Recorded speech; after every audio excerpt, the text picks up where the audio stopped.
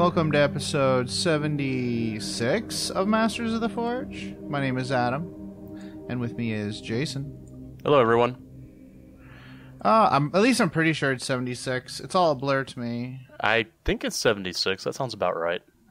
All right, cool. So, this, as promised, this episode is about the Curse of the Wulfen in the lore, and we went through and read the book, and Jason read some of the short stories that were going with it. And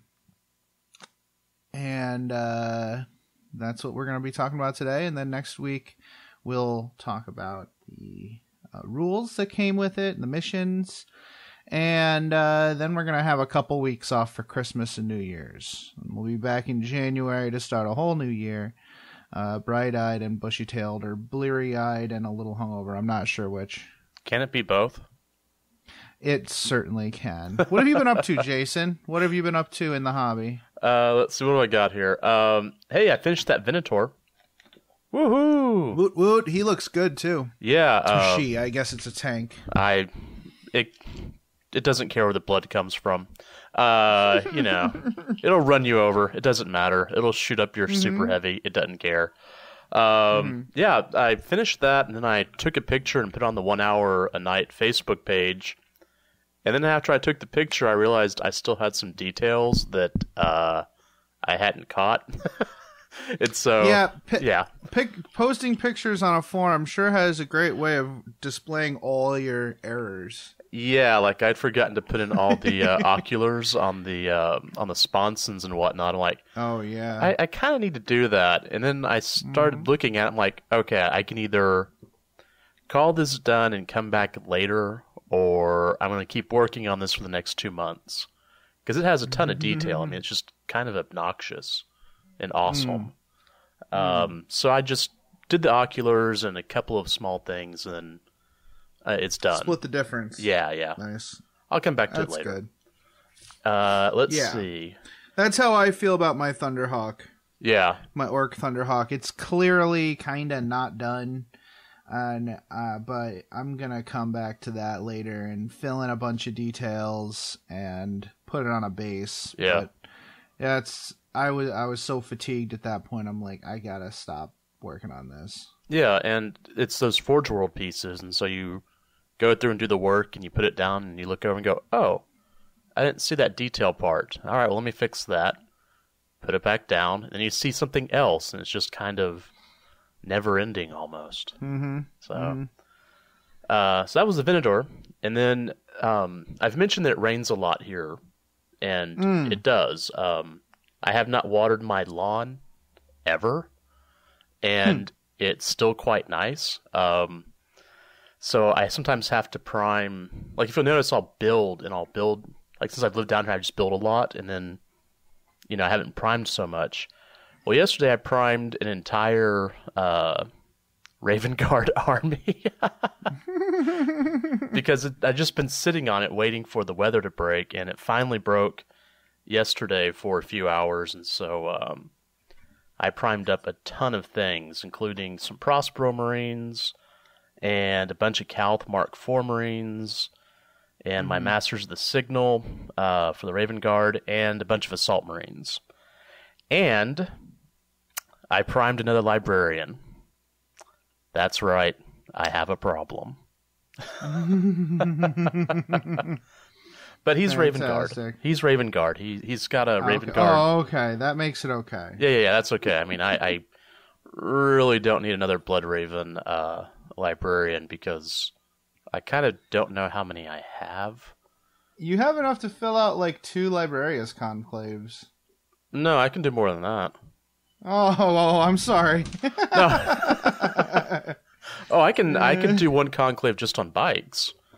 Oh, I do have a problem, don't I? Yeah. So, yeah. Let's not talk about that part. But I do have a considerable number of librarians, so it's. I wasn't going to build one for the Raven Guard, but I started thinking about how this is a 30K list, and I can do some really cool narrative things with the Tylos Rubio guy, and I'm trying to have one. I'm trying to have one army that is a 30k only army, so that's not like, hey, look, here's a bunch of Mark 7 stuff. It's all Mark 4, Mark 6 armor. So that's what I'm trying to go for. But let's see what else. I finished reading the Legacy of Rust series, but we're going to talk about that later. And I started reading Book 10 in The Beast Arises. I think it's called The Last Son of Dorn or The Son of Dorn or something like that. So, I am way so far behind you on that. Well, there's some interesting stuff in there in regards to the Black Templars, and James and I have been talking about it on Facebook, but I haven't mentioned it to you because, I didn't want to spoil anything for you. Yeah. Well, that's cool. Yeah, we'll get back to the Beast Arises after the new year. I might try to use the time off as an opportunity to get caught up. Yeah. Yeah, the books we might even should do a couple books per episode at this point. Yeah, I mean are we on book 6? Yeah, we're starting 6. Okay. Maybe we should do 6, 7, and 8 all in one. That could episode. work. That could work. Right. Let's see what else. Other than priming and the Venator, I've just been reading a lot of the Thousand Sun Rumors. And boy, you talk about making things difficult for a Blood Ravens player. Each exalted sorcerer is essentially a chapter master, and I would love to have a librarian chapter master, but that doesn't work. So, not unless you're running Grey Knights. What do you call it? Ultramarines or Grey Knights. Yeah. Oh yeah. Because you can run Tiggy with that. Yeah. So I did order the Magnus book, but GW and PayPal decided they didn't want to talk to each other whenever I ordered it, and so it didn't get ordered. So I've got to order it tonight. Word. That's about it. What about you, man? Nice. Well done, dude. I didn't not do anything.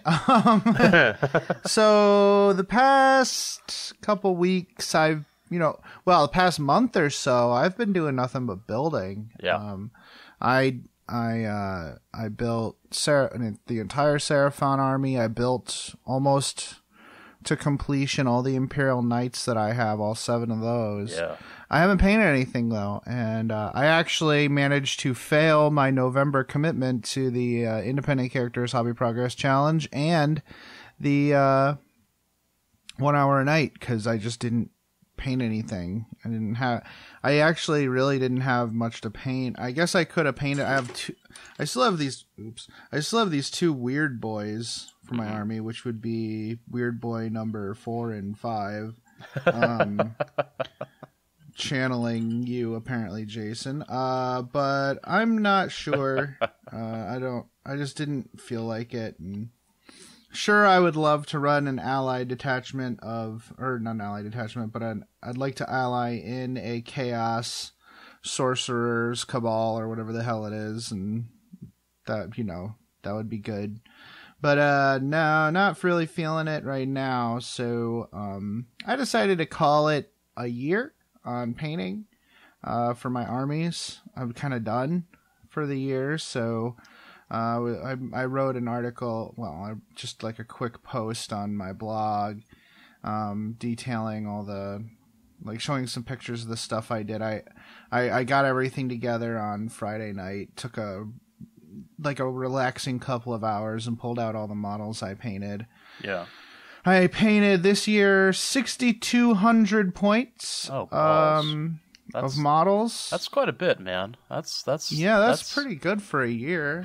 Yeah. Not as much as some other people. I mean, also it's not Space Marines, so no offense to anybody who has Space Marines, but there's a big difference between painting 6,200 points of Orcs and 6,200 points of Space Marines. Yeah, it's something completely different. It's a lot more models and a lot lot harder. Next year when I do my Space Marines, I will appropriately say how unimpressed I am at how many I'm painting. Hipster. That's about 260 models, 20 of which are vehicles or fortifications. I kind of counted my some of my fortifications that I repainted in there. Yeah. Because I think those count because I put a lot more effort into those repaints.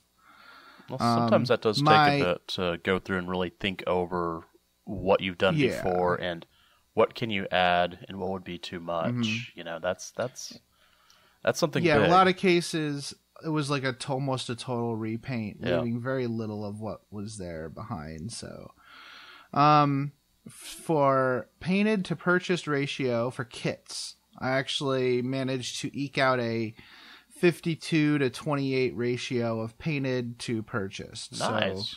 So, that's pretty good. I mean, I do have the Burning of Prospero box, which messed up that average quite a bit, but that's fine. Hey, that's a great box, though. I mean, I've built those Marines, and I've had a great time doing them. Mm-hmm. I'm still a little not sure for next year what I'm going to do with those. I have a bunch of Space Wolf stuff, a few Terminators, a few Grey Hunter type models, and then I have the Prospero Space Marines. Mm-hmm. I'm still kind of debating whether to do, whether to do Salamanders or do a Chaos Force of some kind or what have you. I am not sure. But we'll see. What else have I been up to? The past week, my project was building my Frontline Gaming tournament terrain. Yeah.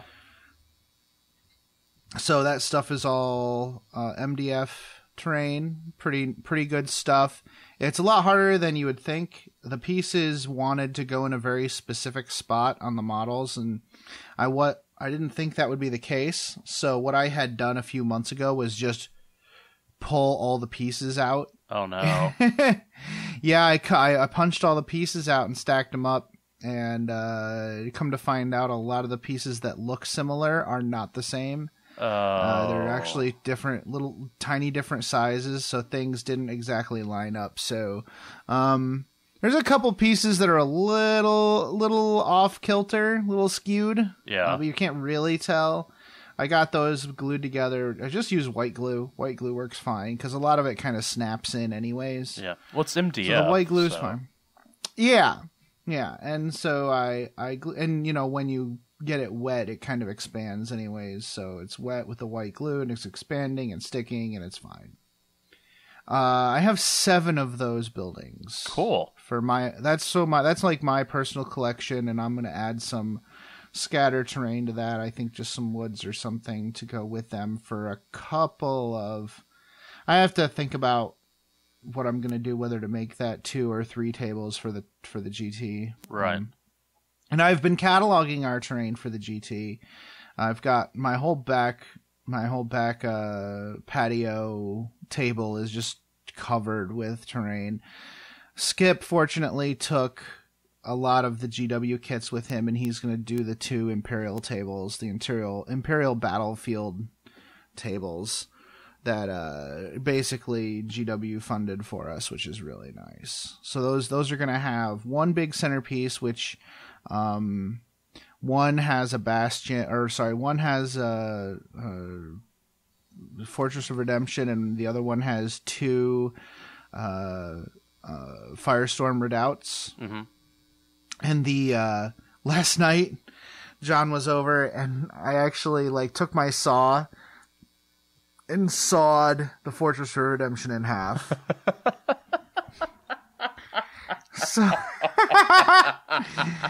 So that's going to be 2 pieces for the center, so that you can put an objective in between them. Yeah. And that's basically what it's going to be the same thing with the 2 Firestorm Redoubts. They're going to be more centrally located, but with so you could put an objective in the middle. So and then each of is this the Fortress of Redemption that was at the store? Yeah. Okay. Yeah, I took out a bucksaw and just bucksawed it in half. Well, What, it'd been there for years before I showed up, and it had like an Oh, inch. yeah, no one's going to complain about that. Yeah, no one used it. It was actually gray, not with primer, but with dust. It was gray. Yeah, it was sprayed black, but it was gray because of all the dust. Yeah. Like, I remember, I think I was there about a year, and I was painting some stuff and doing some repair work, and Mike said, "Hey, you want to take that home and paint it?" And I looked at it, and I said, "No, thank you very much." Yeah, nope. So John's gonna paint it, but yeah, we broke it in half, and it's gonna be 2 terrain features. That's a good idea. And that'll be nice. It'll actually fit in a tote. So each of those Imperial tables is gonna have that kind of centerpiece kind of thing. It's also, each one is gonna have 2 bastions. Each one is gonna have 2 sets of Aegis defense lines, which actually kind of be spread out. Each one will have 2 of the Imperial craters that we finally found that box that has the Imperial craters in it. Oh, cool. Okay. And that each one is going to have the crashed Aquila lander on it.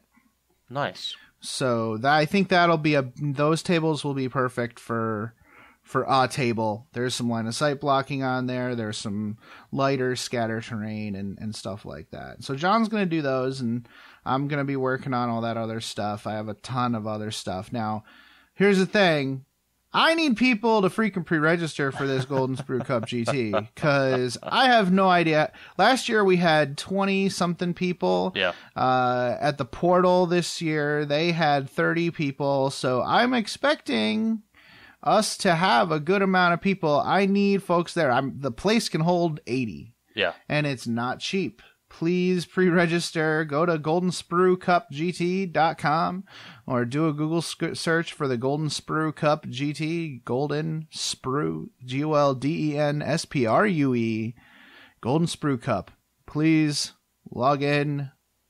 As of this recording, I'm going to leave the $40 fee up until next Sunday, but after that it goes up to 50. So please go register. And it's an ITC event, right? So you can get your ITC. It is. It'll points. be the last ITC GT before the LVO. So come on over, get your points. Yeah.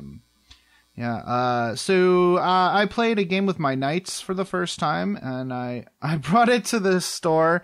We had somebody new show up, and I'm like, yeah, this is a list that I just built these models. I wanted to have a game with it. I wouldn't bring a list like this to a pickup game. And they're like, who are you playing today? I go, I don't know. They're like, I'm like, well, I think I'm playing Phil, and he doesn't count. So... Well, so there's that. If I was there, I'd have the Venator and be more than happy to shoot your knights up. 190 points. Yeah, let's see what it does as super heavy. Yeah. Then did I tell that story last time? What? The one about playing Phil? No, you played Phil and his I have 5,000 templates, give me a half hour? Yeah. Yeah, no, you didn't tell me about it. What's up? Okay, good. I thought I told somebody, but maybe I'm just crazy. So then I played a game with my orcs against John last Monday, and that was good, clean American fun. John is running Mechanicus models, like the robots. He's running those as wolf mounted wolf guys. Wow.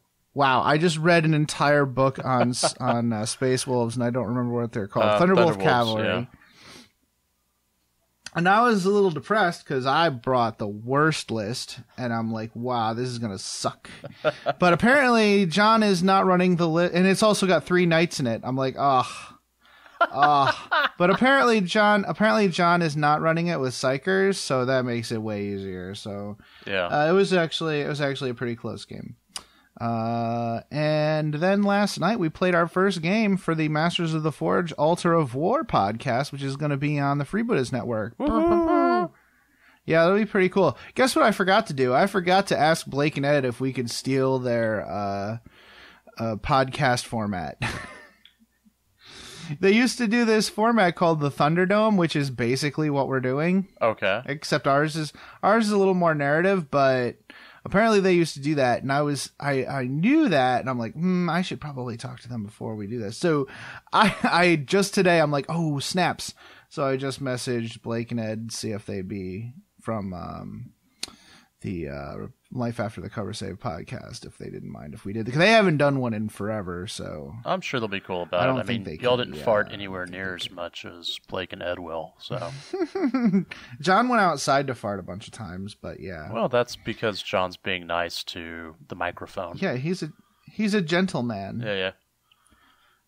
So that's it. That's all I've got.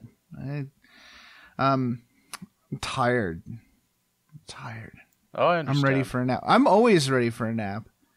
Yeah, I so understand, man. For me, it's the end of the semester, and if I can just get through Wednesday without strangling one of my students, it's going to be a good semester. Yeah. Or the IT department. Oh, that's going to happen. That's going to happen. There's not going to be any happiness with those guys. Yeah. I'm not gonna. I know you don't like it when I talk smack about PhDs, so I won't say anything. Hey! I actually worked in IT for a while. I mean, I know exactly what their concerns are completely. I understand completely. It's just I actually know what I'm doing, and they're like, "We don't care." It's like, I actually work... Our narrative is that you don't know what you're doing. Yeah. And that is the narrative we're going by. Well, it's okay, because I'm going back to my old narrative of, I'll just figure a way around it. Yeah. Yay. Yeah. Yep. And that's the thing. That's the thing about it. Like, if you don't give people what they want when it comes to their computer, they'll come up with a way of getting it, whether you like it or not. Well, sometimes those solutions are way worse than what you would have provided for them. Right. I'm trying to be completely legit, above board. I don't want to go through and start fights, but, there's something I got to do my job, and if you're not going to let me do it, I'll figure it out. Yay! Yep, exactly. Exactly. Yep. So, okay. All well, right. Why don't we take a quick break, and then I'm going to get a drink. And then we'll talk about Curse of the Wulfen. Sound good? Sounds awesome. All right, burbs. Greetings, mofos. Are you out of George Dickel number 8, staring at a broken chess machine? Well, don't want to spend the rest of the year tied to that couch? Well, why don't you head on over to the 1 Hour a Night Facebook page and see what exciting stuff is going on there. It's a place to post all your daily progress in the hobby grind, as well as receive and give positive feedback. Also, there are usually a few interesting challenges going on. That's right. All you have to do is search for 1 Hour a Night on Facebook. That's numeral 1 Hour a Night, all one word. Blood serum tests will be administered prior to approval. Se til helvete og kom dere vekk. Det ikke bikkje, det en slags ting. Den imiterer bikkje, men det ikke det. Kom dere vekk, idioter! What he said. Hey, Masters of the Forge listeners, are you looking to expand your Warhammer 40,000 gaming group? Do you want to start a 40k club in your area? Do you want the people you attract to be like-minded mofos? Do you want to advertise your YouTube channel? Or even attract more subscribers to your hobby blog or online community? Then what better way than to advertise on the Masters of the Forge podcast? All we ask of you is that you email us at mastersoftheforge@gmail.com or message us on Facebook with a full text of your advertisement, including the region in which you live and any contact information people can use to get a hold of you. We will have one of our many tech servitors read your advertisement on the air. We promise not to make fun of you. Though we can't always predict the actions of our servitors, you really can't find good help these days. No, you can't. As the news filtered down to the embattled wolf lords, alarm warred with relief in their hearts of each. It was a rare Fenrisian who would acknowledge the need for help, but there could be no denying that reinforcements were sorely needed. However, the Space Wolves had striven to keep the matter of the Wulfen from Imperial eyes until it could be understood and resolved. Now, with demons infesting their worlds and whole packs of warriors struggling to fight off the Wulfen curse, even the most obtuse space wolves could see that a wider Imperium might judge them harshly. As they fought on, the space wolves kept one eye on the heavens, waiting with trepidation to see whether this crusade fleet came as saviors or executioners. They would not have to wait long. So, this book is, stuff's going down. Yeah. It's like legit. It's legit. Stuff is now officially going down for the Space Wolves. I have yet to see a date in here, and I think maybe they are doing that on purpose-ish. I haven't looked through the other book yet. Yeah. But I don't think it's clear what the date is. I think it's definitely towards the end. It's definitely an time of ending story. So this kind of falls in our, as we were discussing a couple of weeks ago, we're kind of trying to focus a little bit on some of this time of ending stuff in response to the renewed interest in such things, and to help guide people through the process, at least in understanding that this is not a new thing and that it's an ongoing thing, and it's really part and parcel of what this world is all about, what this game entails. Yeah. I'm finding this interesting. We've just been reading the Beast Arises, and everything in the Beast Arises series, humanity is at that cusp. It's about to go away. And they managed to save it at the end, I'm assuming. Of course they did. We're 8,000 years later. But I'm just wondering, this rumored end times, this, moving forward the story, what's going to happen, what's going to change so they can continue the story, continue, what is next. And I find that kind of fascinating that they're almost showing, here's this old Beast Arises stuff. See, it can be the end of the world, but not really. So how are we going to be saved in the 41st millennium, Mm-hmm. So. Yeah. So I think it's really interesting that there's, throughout some of the art in this book, we have a three-eyed raven, or a three-eyed crow that's been permeating some of this artwork, which I find interesting. It's a part of the Norse lore, I believe. Mm-hmm. And I've been having trouble finding any information on it online, because the damn thing is in A Song of Ice and Fire, Game of Thrones, and it's really hard to find real myths with all of that crap permeating the first dozen pages of Google results. Yeah. Yep. But I think what they are, they're kind of harbingers and messengers of things to come. They kind of this cold truth, this you better be ready for this bad stuff that's about to go down, because it's happening, whether you like it or not. And I think that's really cool, and I think it makes sense for what we have going forward. And that's really what this is, I think. We can go. Well, why don't we go through the events of the Curse of the Wulfen? Okay. And I think you'll see why that is the conclusion that we're drawing here, because these events really do highlight what's happening now, and kind of some of the recent releases that have come out or are about to come out at the end of 2016. So this story focuses on the 13th Great Company, who were kind of the more feral brothers of the Space Wolves back during the Heresy.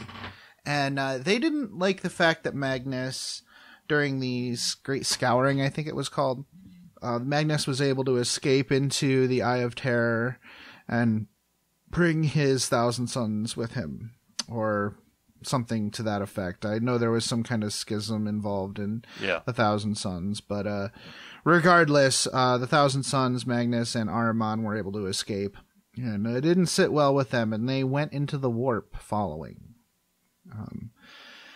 I know that we have in the past seen some stories involving the Wulfen. In fact, we did a podcast on the a war on Fenris around the time of the Beast Arises. I think it was M32 or so that story happened, and indeed some Wulfen were released onto the Thousand Sons in that story. Yeah, and that was Battle for the Fang, right?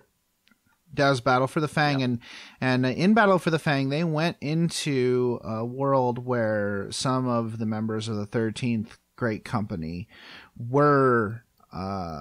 They found them and had to eliminate them because they had been so badly corrupted by chaos. So fast forward to today.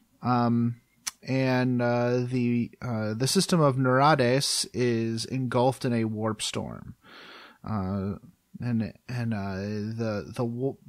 Space Wolves are there or at least nearby, to answer the calls for help. Now the Space Wolves see it as a great foretelling of their awesomeness, that or the purity of their mission, that the stars, the warp storm that surrounds the world, parts for their passing. They find it very easy to get into and out of the system. Yeah. That's probably wrong. Yeah. It's okay. Magnus will show them the way. Yeah. Oh gosh. So they go on that world, and they're basically saved by these Wulfen. The Wulfen are kind of holed up in this area that the locals have long since decried as a haunted place. There's a reason for that. We'll talk more about that in a little bit. But yeah, they managed to rescue some Wulfen that are there, and who are basically beset by demons. Very interesting. They bounce out of there pretty quickly. Leaving the world to its fate. They basically decide, well, I'm sure the Inquisition will take care of this. Because they're always so nice about everything else that they take care of. Storms start sprouting out all in pretty much in every segmentum of the galaxy. And Yngvir, the Wulfen, one of the chieftain of the Wulfen that they rescue, he says his brothers would be returning on the wings of a storm. So all of these warp storms, I guess, have a unique fingerprint or signature, and all of these warp storms seem to have the same signature as the one they found the Wulfen in. And they get the council, the council of wolf lords of the great companies get into argument about, Karl Grimblood. He warns that the storm is a bad omen. And he actually isn't he's one of the more seers of all the wolf lords. Yeah. But Bjorn can't be woken up. He's asleep. There's also a good reason for that, which we'll find out later. Yeah. And Ragnar says, it doesn't matter whether they're good or whether that we can trust them or whatever. We have to get to these guys. Yeah. And collect them before chaos, or worse, the Inquisition finds out about it. Or the Dark Angels, because... Or the Dark Angels. There's so much love between the wolves and the angels. It's Yeah. They just want to give each other hugs with knives. Yeah. Yeah. Knife hugs. Yeah, knife hugs. Yeah, and I think that's very wise, because it truly doesn't matter whether the Wulfen are a blessing or a curse. The fact of the matter is, if anybody finds out about them, that could be a bad day for the Space Wolves. Sorry. So one of the cool parts, there's a couple pages where the book talks about equipping the Wulfen.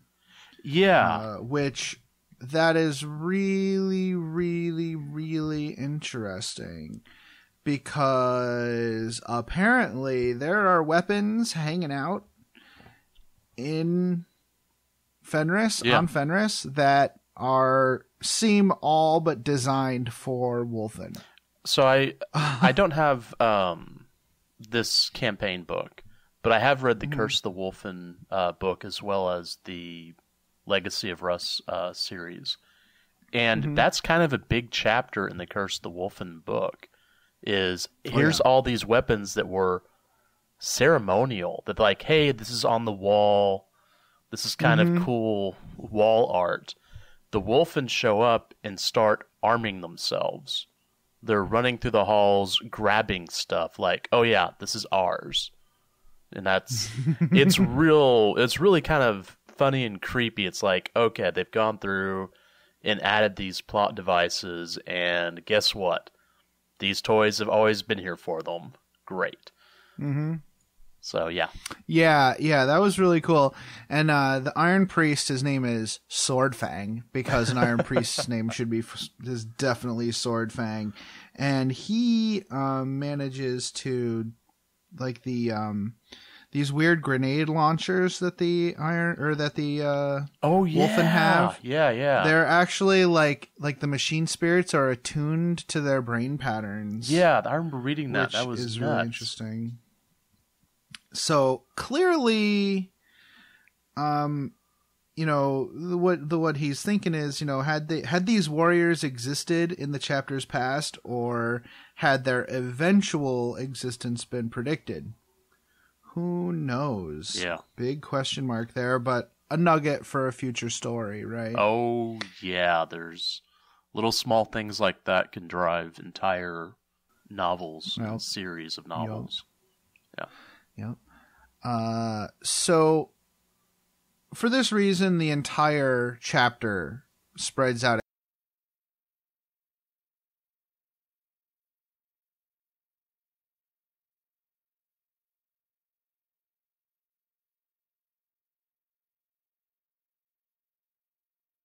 Except for Harold Deathwolf's great company, everybody fans out, and he basically stays on Fenris to defend it as rear guard. But the rest of the group goes out across the galaxy, finding these warp storms and trying to gather and collect all the Wulfen. Some of the Death Wolves manage to go to Sverigul. We'll run with it. Let's go with that. Their big city walks around on legs, kind of like that city from one of the Star Wars books. Oh yeah. It was like Lando's mining operation after the fall of the Empire. Yeah, I remember that. He got this. It was basically like 100 AT-ATs with a city on their backs. Yeah, I remember reading about that. This is kind of like that. It had like 6 or 8 legs, and it's just a whole big giant hive city walking around. Well, someone fell asleep at the wheel and drove it over a cliff. So if you can imagine an entire hive city toppling off of a cliff, and bodies and demons everywhere. Zinch is there, rocking it out. Of course. Clearly. Harold has his misgivings at saving the Wulfen. He hears the howls, and he kind of sits there on the top of the ravine and watches them getting... attacked by the demons. But he's kind of like, I don't know. These guys are bad. Maybe I should just let them die.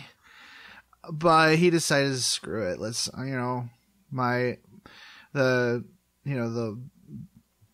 this is the decision we've made, and I'm a good dog, so here we go. And they run in there and they're fighting, and I think the best part of this is they're fighting a soul grinder, and Harold gets caught in the soul grinder's claw, and a Wulfen pries the claw open, rips its arm off, and beats it to death with its own arm. I mean, what more do you want, right? Like, it doesn't get much more grim than that. Yeah, that's pretty great. Yeah, that's perfect. Oh, it was Crom Dragon Gaze who was on Fenris, not Harold Deathwolf. My bad, everybody. Sorry. Yeah, Harold was out on the prowl. Yeah. So where else? Oh, one thing I noticed was the Uthway Eldar were hunting the Wulfen. Now that's interesting. That's right? interesting. Because the Uthway are the seers, right? Yeah.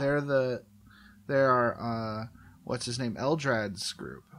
And So I wonder if they were thinking, you guys are better off if we kill these guys for you, or something like that. Eldrad's alive, sure. right? I guess. I don't know. His lore has been, he's dead, he's alive, he's dead. It's like Schrodinger's Eldar, Yeah, I think he's still alive at this point. Okay.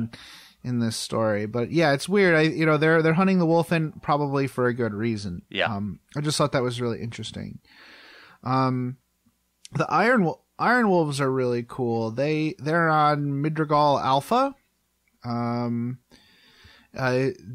They have augmetics. They're very much like the Iron Hands in a way, but Space Wolfy Iron Hands, I guess.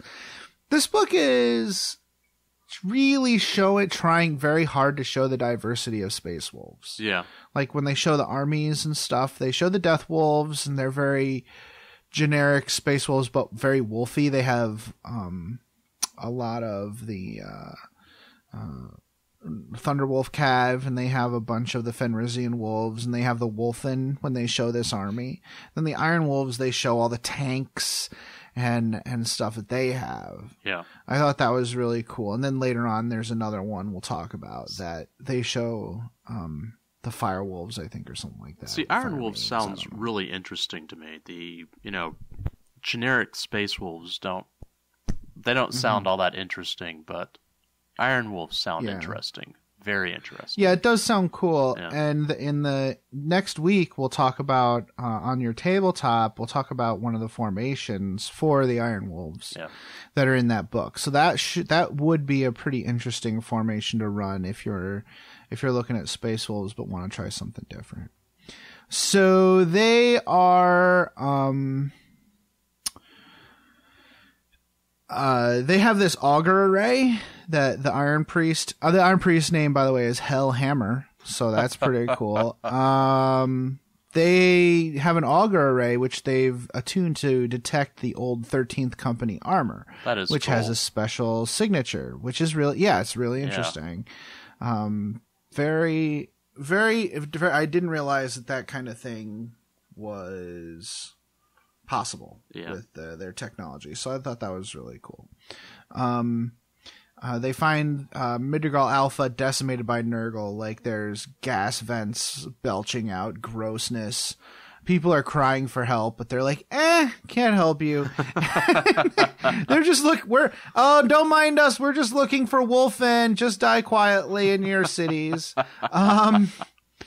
They have to mow through a whole bunch of plague bearers and bloodletters. And I thought that was interesting too. Throughout this, you're noticing that this is not a concerted effort by a single demon prince or a single god of chaos. This is definitely a combined effort here.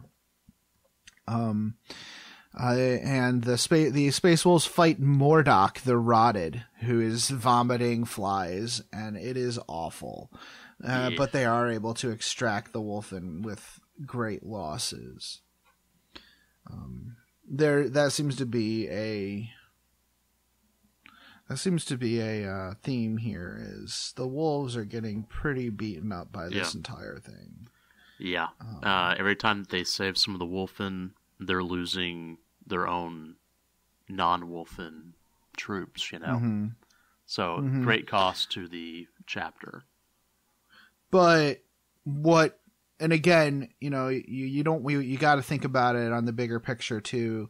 Anybody who's reading this, read this with us, or read before, the alternative could be censure by the Imperium and the Inquisition. Oh, yeah. And they've seen that happen before. They've helped.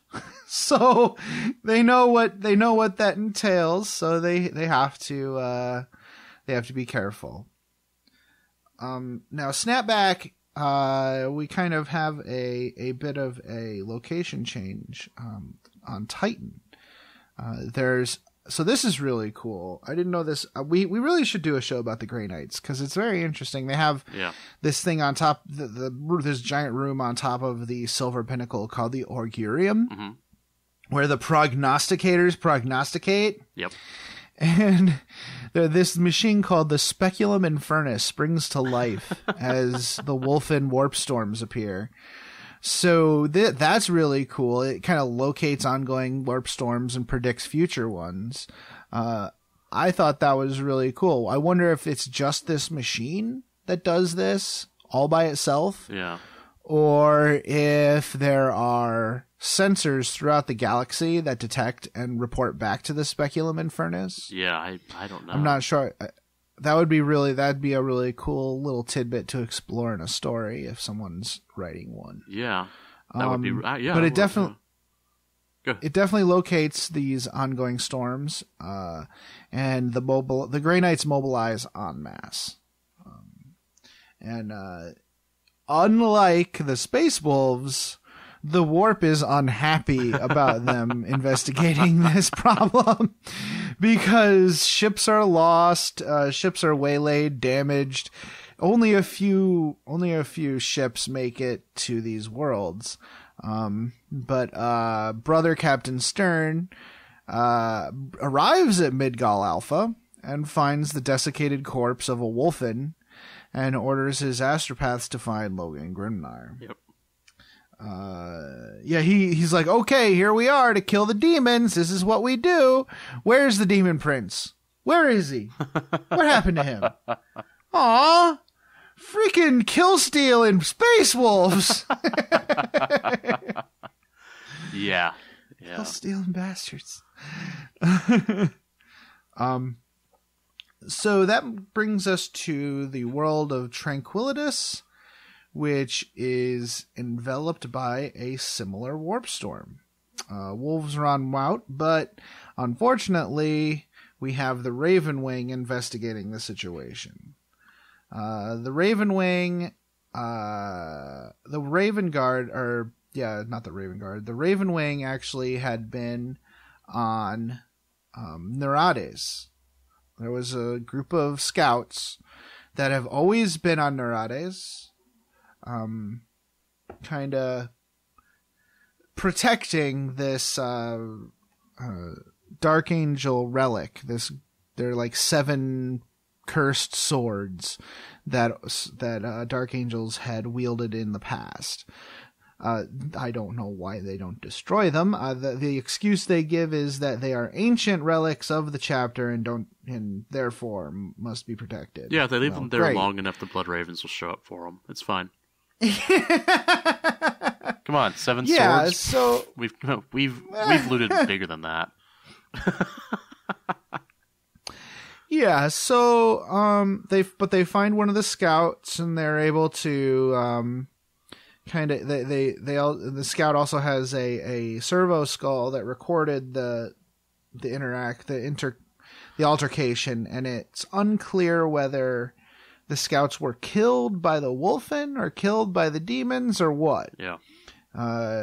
but the Dark Angels, Azrael's not going to spark another civil war based on grainy servo skull footage. I think he says something to the effect of, "We, the least of all, can ill afford another schism with." Yeah. Like, yeah, that's right, dude. You least of all can afford to start another civil war. Yeah, and considering some of the things that happen at the end of the Curse of Wulfen book and the entire Legacy of Rust series, we're going to see where this heads. One of the scouts disappears. That scout also disappears. Nobody knows where he goes. So that is also very interesting. But as we find out, as time goes on, there have been these plans have been in place for quite some time, and it is possible there was someone who made him disappear. So the world of Tranquilitas is enveloped by a warp storm, and when the Fire Howlers respond, Sven Bloodhowl, this is a wolf lord with a jump pack, chainsword, and frost axe. Yep. Like a boss. This guy rules. Yep. When he shows up, the Ravenwing warn them not to land.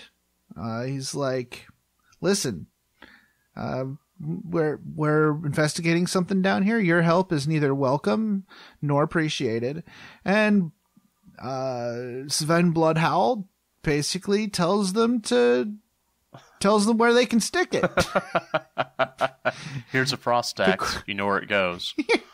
Yeah. He says, "I'll be damned if I let L. Johnson's sour-faced chant mumblers beat me to the prize." See, that alone, that is just like a love sonnet, you know? It's trying to tell the Dark Angels about his forbidden love. So yeah, the Fire Howlers these guys are cool. Another kind of different way to play the Space Wolves. Sky Claws, Swift Claws, Land Speeders, and Wolfguard with jump packs. Yeah. Which is great. Yeah, it's definitely a way that you can go with the Space Wolves. And these guys are fighting against Nurgle and Tzeentch in this situation, including a quote-unquote Grand Cavalcade of Slaanesh, which I assume is one of the formations that they name-dropped in here. They find the Wulfen fighting against the demons, and they're kind of going through these woods, this like haunted forest, basically. Tranquilitas is like, no one lives there. Anybody who tries to live there disappears. And they're wandering through the forest, and they kind of see fleeting glimpses of the Raven Guard. I keep on saying Raven Guard, the Raven Wing. And it's hard to tell who's attacking who, or who's a Raven Guard, Raven Wing. For Christ's sake. It's just never gonna work. It's just never gonna work.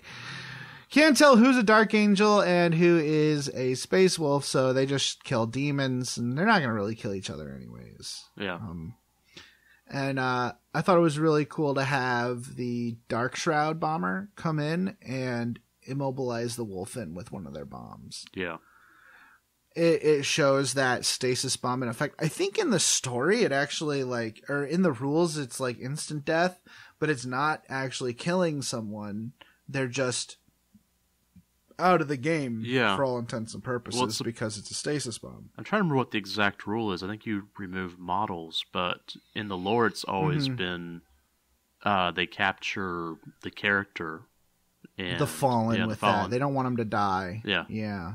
And then transport. So that was back. really cool. Yeah. That was really cool to see that. Of course, this is the worst. It's better if these people die, because at this point, that means there has to be an altercation between Sven Bloodhowl and Samael. And Samael shows up. He's like, "Yeah, you can go. We're taking these guys with us." And Bloodhowl's like, "Yeah, over my dead body." and they almost. I love the fact that yeah, right. Yeah, that's don't mess with the Dark Angels. They don't play well with others. Yeah, they nearly come to blows, but then the demons attack. So they fight, and you have the trope of the very fast fighter, the very, very fast, like, guys on bikes and jetpacks jumping off a cliff into the transports waiting for them. That is so cool. Yeah. Or at least I think so. Maybe I'm just a nerd. It's okay, you can be a nerd. But yeah, they jump off, and just as the Space Wolf transports are rising up from the side of the cliff to save them and bear them away, and the Raven Guard are and the Raven Wing. and the Dark Angels are pissed, so they leave as well. Samuel's pissed. He is not happy. But he's still not gonna attack Space Wolves. Yeah. That's a bridge too far, or whatever the metaphor is. Meaning that there's someone that the Dark Angels won't fight. Yeah. Which is pretty impressive. So we have the world of Vicarus, the shrine city of Absalom on Vicarus. The place has obviously seen some demonic incursion. There are heaped bodies, beleaguered defenders. Pick screens are distorted and full of crazy, insane transmissions. And this is where Niall Stormcaller and Logan Grimnar have shown up. And Murder Fang. Yeah, because why not? And Brother Captain Stern. Uh-oh. Yeah, Murder Fang's here. He's not new. Logan figures that Murder Fang can help them find the Wulfen, because they say it straight up that Murder Fang is a Wulfen, not 13th Company. Yeah. At least I don't think so. But a Wulfen, and someone who has kind of hearkened the call of the wolf. So they hope that he can help them. Yeah. And he does. He flies straight as an arrow like a bloodhound towards this dome and near the center of the city. Unfortunately, so does Brother Captain Stern in his Storm Ravens. One Storm Raven gets transmuted to lead, which is unfortunate because it falls right out of the sky. Yeah. But the two remaining Storm Ravens just fly towards the dome and don't stop. Meanwhile, the Space Wolves are able to penetrate the dome, and they're fighting inside when the two Storm Ravens just go blasting through the dome. Just you never know. Yeah. Like, they're made of sterner stuff, I guess. Pew pew. Pew pew pew yeah. Pew pew pew. And it's cool. The Grey Knights have built-in augers to be able to detect warp weirdness. So Logan Grimnar is decided to fight the Bloodthirster, which is fine. He's like, well, to fight such an abomination could well be the death of the Great Wolf, but he would not shy from so great a challenge, nor leave his packmates to fight in his stead, which is definitely a Space Wolfy thing. Yeah. Or at least a Space Marine-y thing in general. Yeah. He's about to get murdered, though, when a group of paladins jumps out of a Storm Raven and saves him. Da-da-da. Hashtag glorious intervention. Yeah, he's kind of pissed off about it, but he's glad he's not dead, so... Yeah. 6 of 1, or you take the good with the bad. But as Captain Stern is fighting the Bloodthirster, he's like, he orders Logan to surrender. He's like, surrender! As he fights, he's not talking to the demon. The demon's gonna die. Yeah. He's telling Logan to surrender while he's fighting the demon, which I thought was really funny.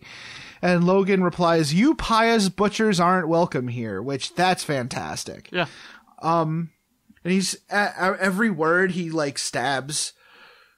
He stabs the the demon prince. He's like, you stab, pious stab, butchers stab, aren't welcome here. Stab, stab, stab, stab, stab. And then he gets up in Stern's face, like chest plate to chest plate. He chest bumps this guy. He's like, break off. Break yourself, fool. I thought that was really cool. I am impressed with how much knowledge the Logan has about the Grey Knights and Captain Stern specifically. Well, there's a couple of short stories that kind of detail the, how do I put this? The dislike between, like, I don't think Stern was involved, but the dislike between the Space Wolves and the Grey Knights.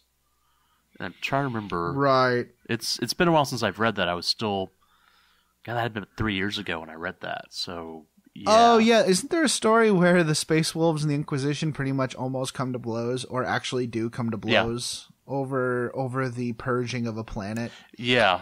Yeah, I'll have to read that at some point, because that seems interesting. So nobody's mind wiping the Space Wolves. Right. So they know all about the Inquisition and the Grey Knights at this point. And if I remember right, I think they woke up Bjorn the Fell-Handed to actually negotiate to make sure that there wasn't other problems, like the entire galaxy didn't fall into some Space Wolf versus Inquisition Grey Knights civil war.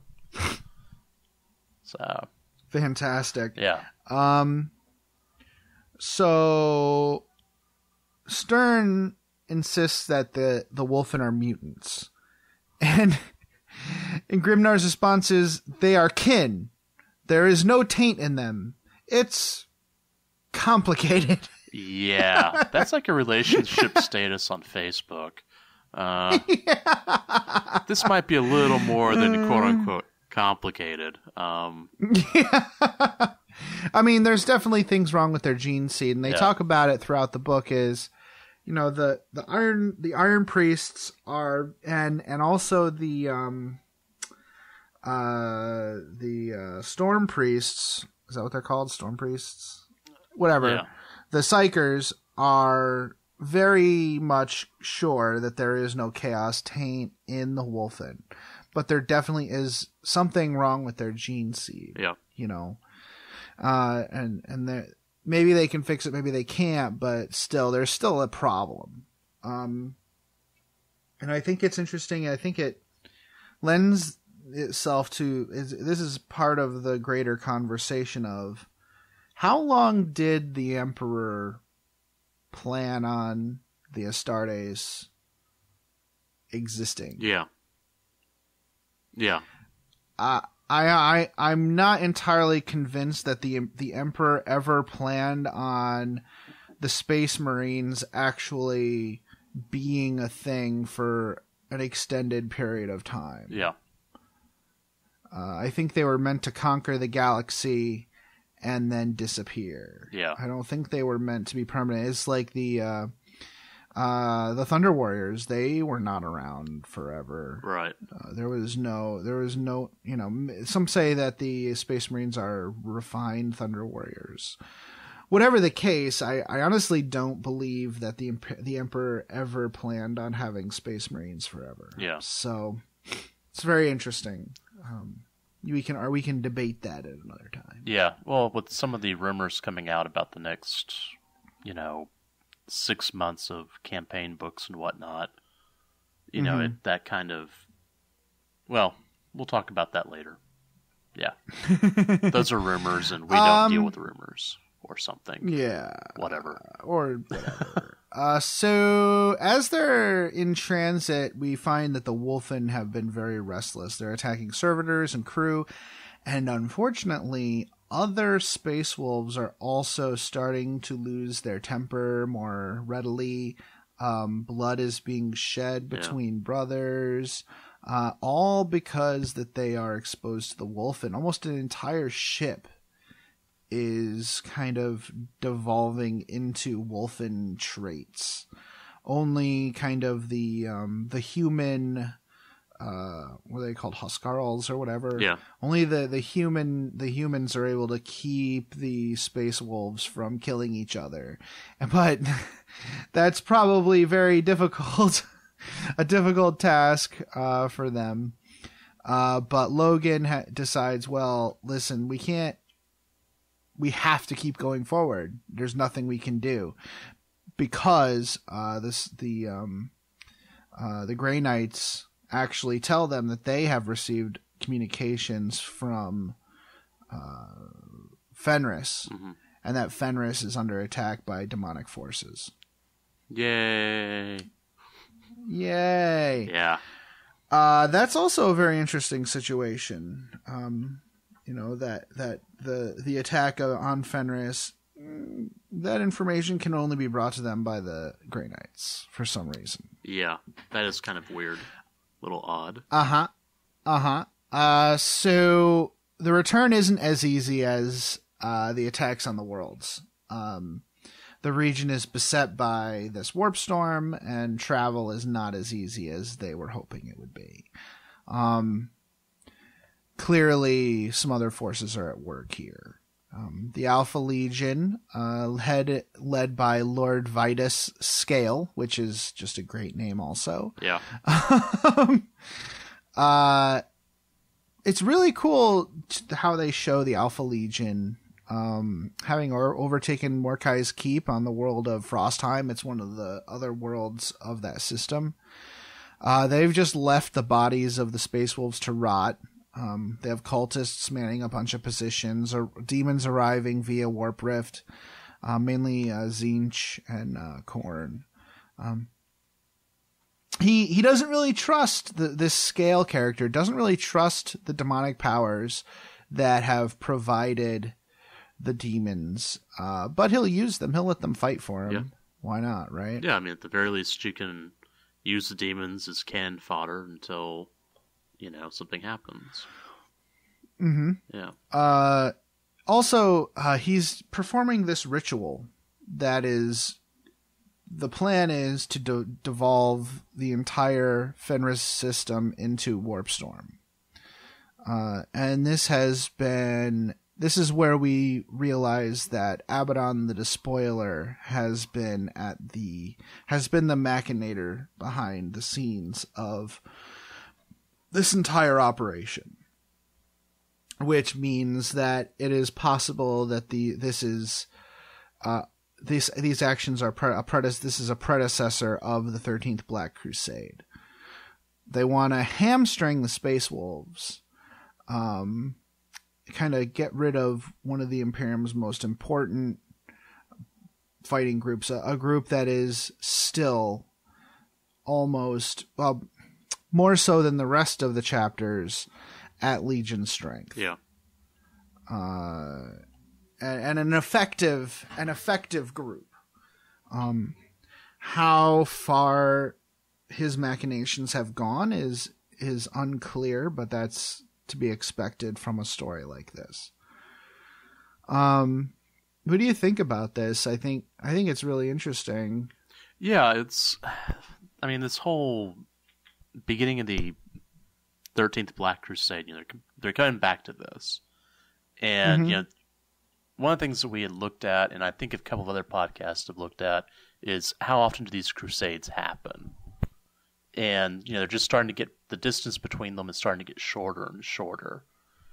And it's almost like, well, it's not really a 13th Black Crusade. It's like this one Black Crusade that's been happening for a while. They just have been kind of, taking a short break in between each. I don't know. It's just, it's interesting. I'm looking forward to picking up the Wrath of Magnus book and picking up. I'm actually going to go ahead and pick up this book. I wasn't going to because it was Wolves and Demons, but yeah, this sounds a lot more interesting. And as someone who really likes 1,000 Suns, well, I probably should look at this. Yeah. It's a happy story, I think it's cool. It's cool to see the Alpha Legion. Yeah. A lot of the time, Alpha Legion are written ambiguously. Yeah. But there's really no ambiguity in this story. This Alpha Legion is actively causing chaos, warp storms, and chaos incursions on the Space Wolf's homeworld. Yeah. I mean, That's not really ambiguous. You're legit acting in a way that would throw the Imperium into at least turmoil in at least one part of the Imperium. So I don't know. This guy's a bad dude. Yeah, and he's definitely got it out for the Space Wolves. Or if he doesn't, sure. At the very least, it's causing chaos. It's causing uncertainty. A chance for them to march to Terra. Maybe, I don't know. Mm-hmm. There's more to it, too, as we go on. There's a lot of, the Space Wolves attack. There's a great map of the Fenris system in here, too, that kind of shows you all the worlds and who's attacking them. The volcanic ocean world of Svelgard, which orbits, Frostheim. I think it just orbits really close to Frostheim. Yeah. So it's got lots of volcanic activity and its oceans are liquid. And the there's a whole big thing about the Fire Howlers fighting there, and they take more huge losses, though they are able to push out the demonic threat there. Yeah. Harold Deathwolf makes for Frostheim. And confronts the Alpha Legion. More huge losses at the hands of those Alpha Legion war machines and weapon emplacements. Like, they have Helldrakes, and they've taken over all the Space Wolf defenses, like the Vengeance batteries and stuff. Yeah. There's a little sidebar which details a Space Wolf named Kjarl who becomes a Wulfen in the middle of the battle. And he murders a bunch of dudes. Yeah. I thought that was really cool. That's actually in the Curse of the Wulfen novelization, too. Oh, really? He's a character in that one? Or that's something that they showed? That happens. I don't remember if his name was in there, but that did happen in the book. It's kind of fun because I'm, reading our show notes, and I'm remembering back to reading that book and going, oh, yeah, they talked about that in there. And there's some things that we're talking about that I don't remember at all, but there's some stuff like the Alpha Legion guy. I do remember him being in there. Is there any more detailed information about him? Is there more ambiguity in the story than there is in the campaign book, or is he pretty much just a mustache twirler? I'm trying to remember exactly. The Curse of the Wulfen book is not a novel, to be perfectly honest. It's a novella. It's probably about half size. And so there's a lot of stuff that it doesn't go really into character detail. There's a lot of movement forward of the story, but not a lot of character depth. Okay. Whereas the Legacy of Russ is, the story doesn't move. I think it's actually just kind of catching up with everything else that's happening in the Fenris system. And I guess there's more character depth there, but there's also a lot more quote-unquote action. And so the story doesn't move ahead terribly far in the Legacy of Russ. Okay. And people might disagree with me on that, but as I was reading it, I was like, okay, yeah, the story's moving, but they were bouncing between every planet in the Fenris system. And when you start chopping your books into here's 6-7 locations, then you really can't go into depth on any one location. Yeah, because you have to describe what's going on and get people in that mindset. Yeah, understood. Well, here on Frostheim, Scale is killed. He doesn't get whatever reward he was hoping for from performing this action, but the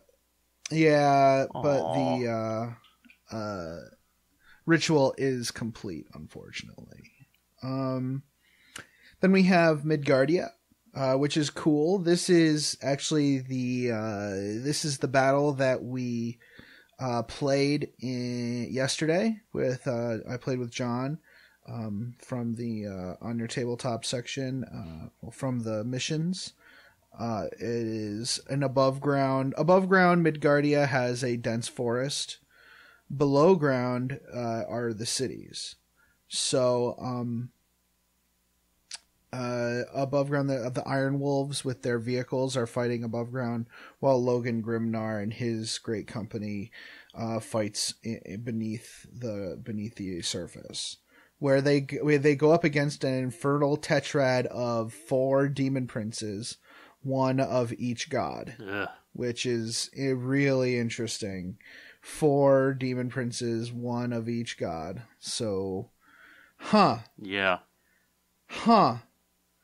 Definitely, it seems like Chaos is starting to look past some of their traditional differences, don't you think? Yeah, that kind of harkens to like the Black Legion type stuff. It's like, hey, we're all gonna get along, we're all gonna sing Kumbaya, and then we're going to smack someone over the head with an acoustic guitar or something. Mm-hmm. Yeah. Yep. And it seems like all of a sudden all of the demons disappear and the city collapses. Yeah. So that's the last we hear from Logan, unfortunately. That will do it. At least until the next book, I guess. Logan disappears along with his entire great company. Yeah.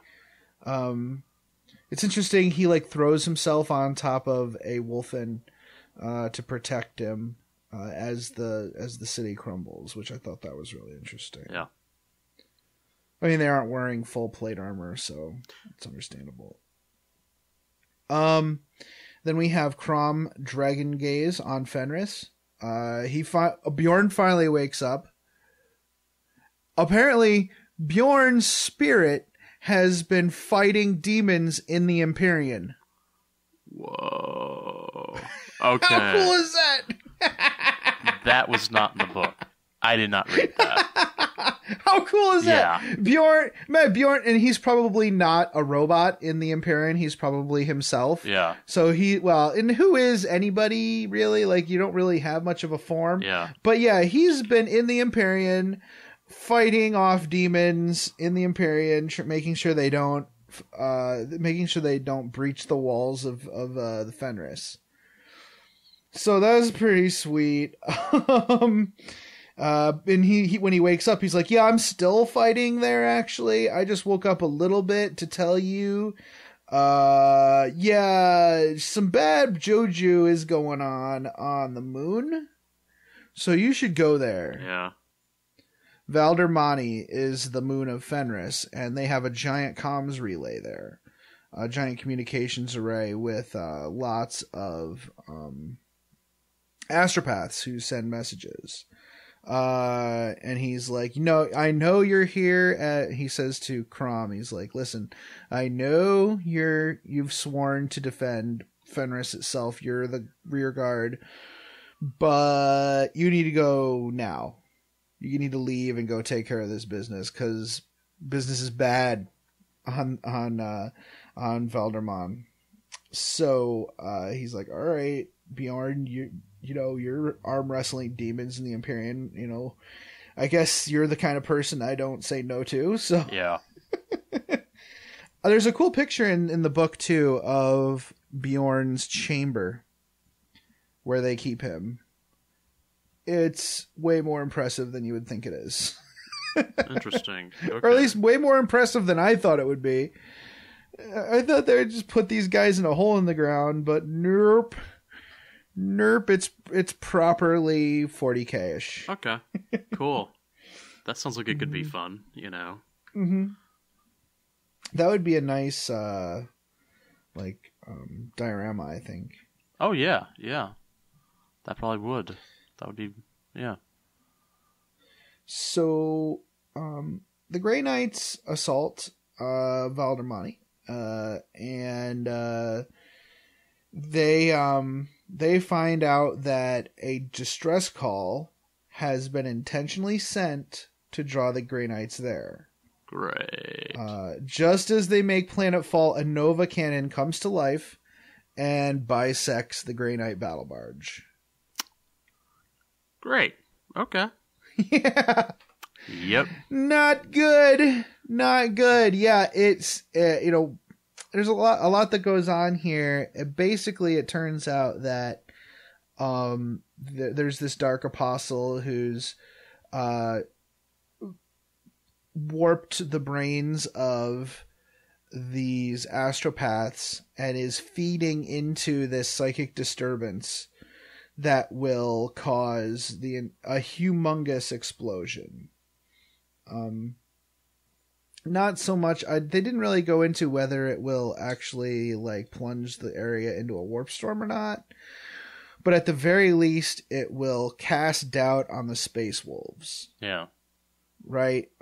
Killing Stern, killing the Grey Knights, destroying their battle barge, the whole 9 yards. This whole thing, this entire campaign has been about sowing dissent in the Imperium and creating distrust of the Space Wolves. Yeah. Right? And Stern is able to kill the Dark Apostle with some help from Crom, who they kind of fight side by side to destroy the demons and send them back from where they came from. Then the rock appears in the sky. Here we go. Which is unfortunate. Okay, so when the rock appears in The Curse of the Wulfen, we're talking about the Dark Angels, not Dwayne Johnson. Oh, yeah. Good point. Yeah. Thank you for pointing that out. Well, you know, he's in everything now. That he saves all the franchises. Just fine by me, but whatever. The end of The Curse of the Wulfen book is when the rock shows up. Yeah, that's when the Dark Angels and the Ultramarines and the Iron Hands and a bunch of other chapters, this quote-unquote Crusade fleet, that's when they show up. And that's essentially the end of that book. Uh-huh. Yeah, that's the end of this as well. We have Ultramarines, Iron Hands, Dark Angels, and a dozen other chapters showing up to whoop ass. Yeah. All of the evidence, points to the Space Wolves being not on the up and up. Yeah. The Wulfen, the fact that the Space Wolves have been going to these Imperial worlds, extracting the Wulfen, and then leaving the world to fester in demonic activity. Yeah. Warp storms appearing wherever they show up. The Grey Knight situation here, like that ship being destroyed. Yeah. They're not really in communication with the Grey Knights because all of the astropaths on that planet are dead and the spaceship is destroyed. So Stern can't talk to the fleet right now. Yeah. And there's rumors that Stern actually had to just kill Logan. That's one of the rumors that are going around. And the great thing,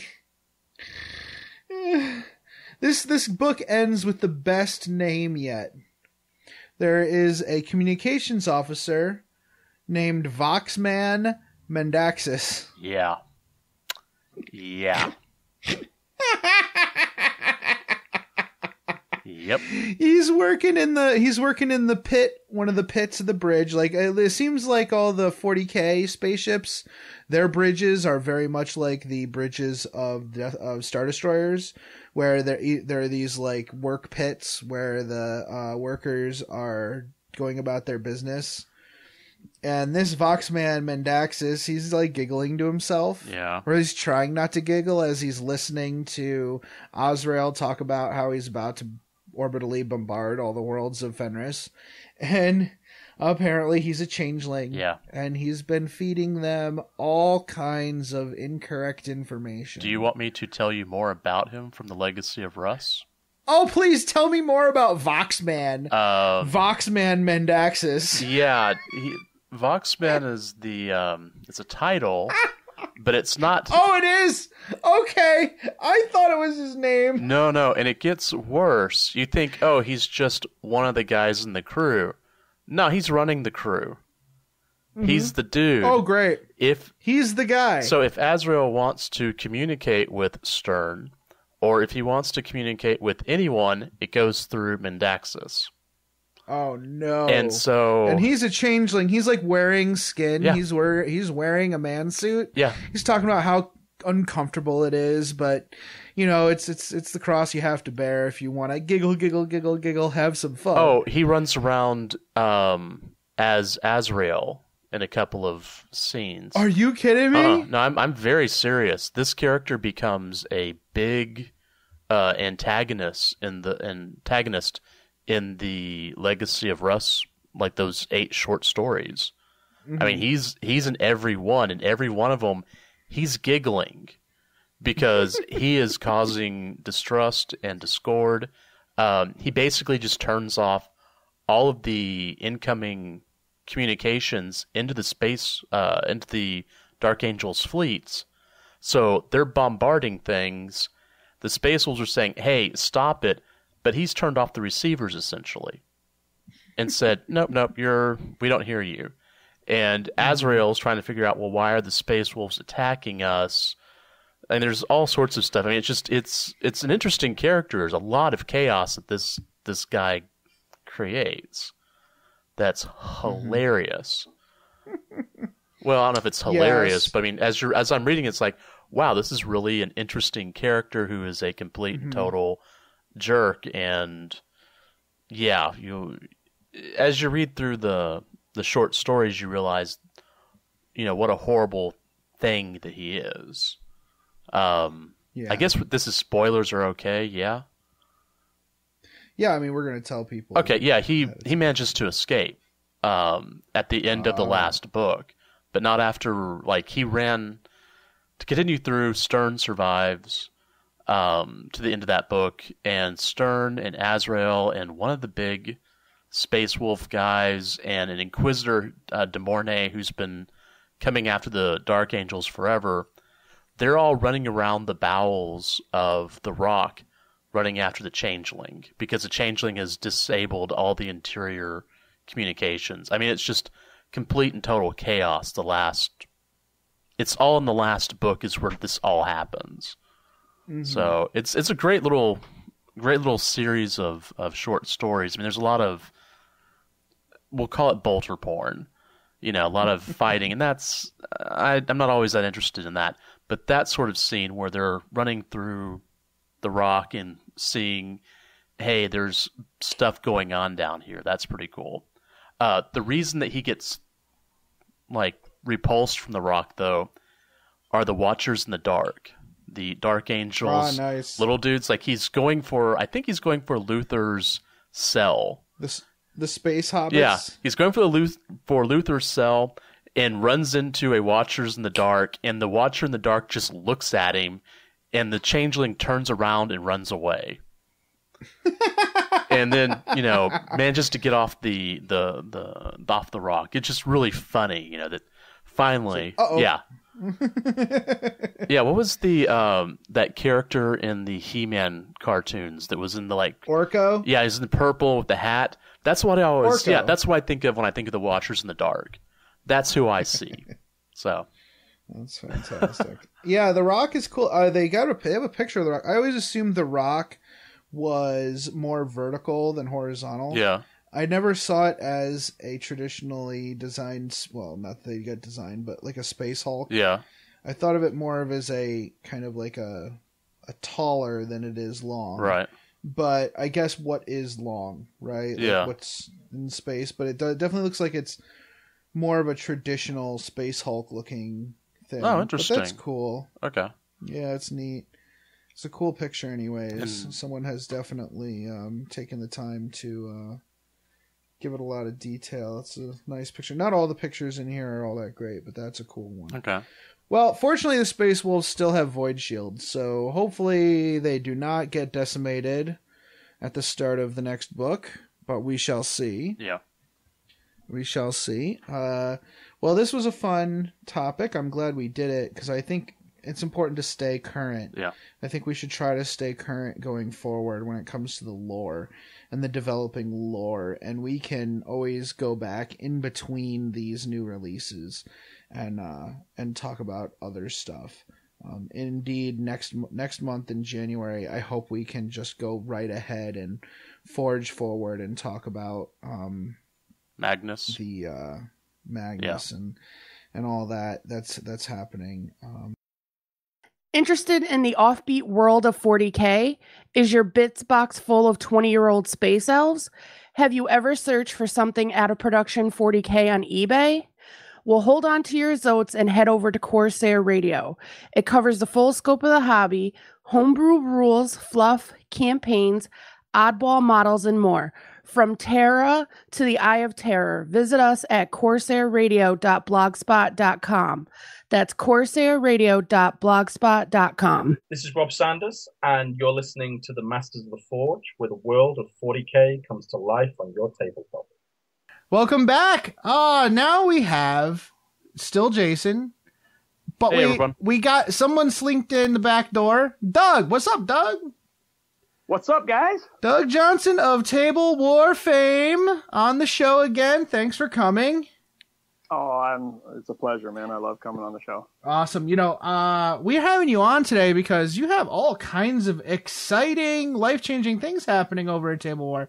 And I wanted to touch base with you because friend of the show, hooking us up in the past, good friend of the show, good friend in general. We had such a fun time in freaking Nottingham. That was amazing. Yeah, so I didn't make that, so just keep rubbing it in, guys.